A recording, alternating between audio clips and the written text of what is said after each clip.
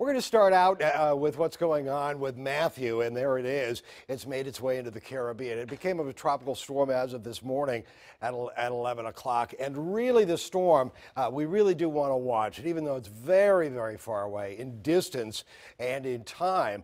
We do want to watch it very carefully because it's on a trajectory where it could come close to the East Coast. 65-mile-an-hour winds moving to the west at 15 miles an hour.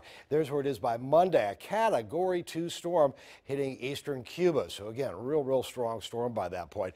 Now here are the forecast models. They're fairly tight as to where the storm is. Where do they go from there?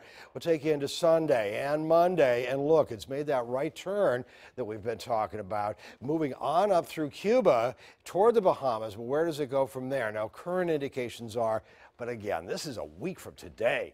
So again, that's a long time away and a long distance away. But it's indicating that a cool front and its associated upper wind flow that's basically coming in out of the west will blow the thing on out to sea. Will steer the currents of this thing on out to sea. For now, though, the big thing going on is scattered thunderstorms into the area.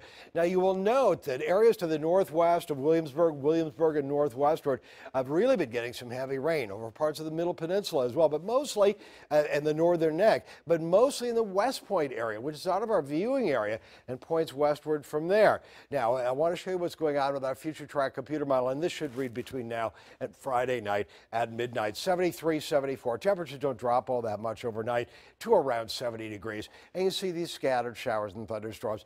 But the farther southward that you get, the less your chances of seeing some rain. In terms of solid rain, there'll be a stray shower thunderstorm tomorrow at 1 in the afternoon, pretty close to 78, 80 degrees.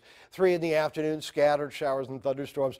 But the big stuff is off to the west and the north. Here's where things are Thursday evening at 7. Now we take you on into the nighttime hours. Things settle down a bit overnight, and then they perk back up again during the day coming up on Friday. 11 o'clock in the morning, take you on to 3 in the afternoon, and then 7 o'clock in the evening, scattered showers and thunder showers into the region. So yeah, we're going to see some rainfall, but the bulk of the heavy rainfall is likely to be to our north and west. Here's where things are over the next couple of days, all the way on into Friday night at midnight, Saturday morning, midnight. Eastern Shore, you could get some pockets of heavy rain over Accomack County, but look at this, the Hampton Roads area, not all that much. And then you go to the north and west, and really pretty big rainfall going on. Here's another view. I want to show you the wider view, show you what's going on. And this has been varying a little bit lately, 4.7, 4.9. Earlier forecast model run had 3 to 6 to perhaps even 8 inches of rainfall in the next couple of days coming up into some of these areas. So again, it still needs to be watched carefully, but it's starting to come together and look like, again, everything's going to be to our north and west in terms of the big rain, but we'll still see rain the next couple of days. 80, 81, an isolated shower as things finally break free a little bit on Saturday and certainly break free coming up by Sunday.